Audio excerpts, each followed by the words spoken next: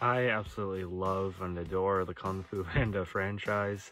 Um, Probably one of my favorite, animated franchises ever. I've loved the first one for a lot of years. For some reason, I delayed in seeing the sequels, but two, I think, is the best of them. Three, I think, is one that's needing a lot more credit. I thought it ended off on a fantastic note.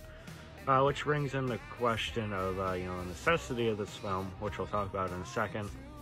But I've even enjoyed what I've seen of the spin-off shows as well. But yeah, like I said, 3 left off in a really satisfying full circle way. I question the necessity for this too. Did we need this? Maybe not, but is it an unpleasant experience? Is it an unfitting addition? Not fully.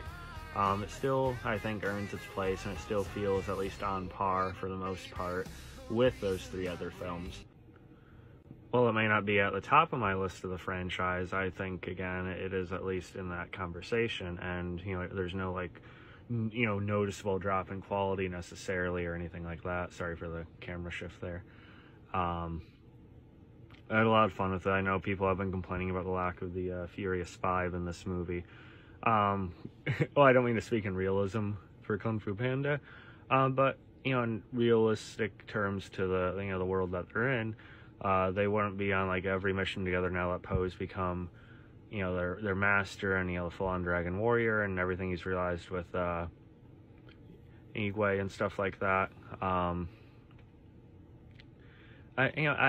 miss them too, but I think it still made sense enough, as I explained, they're on different missions and stuff like that.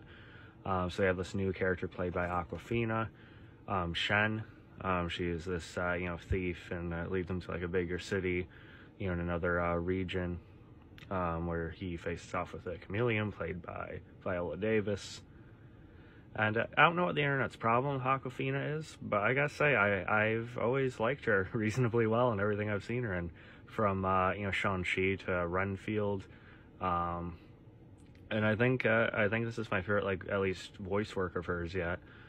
Just seeing her in Migration as well. But I think Shen was a worthy new character in the franchise, and if they do ever make a 5th one, I look forward to seeing more of her alongside Poe. I actually think they developed a really nice dynamic. Another big thing is that they tie back to Ian McShane's character Tai Lon from the first movie in this one. It didn't feel that forced either. It fit with the plot of Viola Davis's villain, who I think is a pretty unique villain compared to the past few. She does pretty well in that role too, and Ian McShane's Tai Lon, I think, is used in a fitting way, and there is a bit of substance to him and Poe seeing each other again, which is kind of nice. Well, if more of Lord Huron, but they didn't probably feel like paying Gary Oldman to come back for that cameo, but still, it was a nice tie back with Tai Lon anyhow. And the movie is still full of some really enjoyable and awesome, animated action sequences and chases. It just is a lot of fun still. And I think it's definitely the most consistent animated franchise over the past, 20 years or so. So, yeah. Let me guys thought about Kung Fu Panda 4. While it's not at the top of the franchise for me, it's another one I'll enjoy watching whenever I do rewatch them, which will definitely occur. So yeah, if I had to rate this one, I'd rate it like a, B, a solid B. I know you guys thought about it. I'll catch you guys next time. Peace.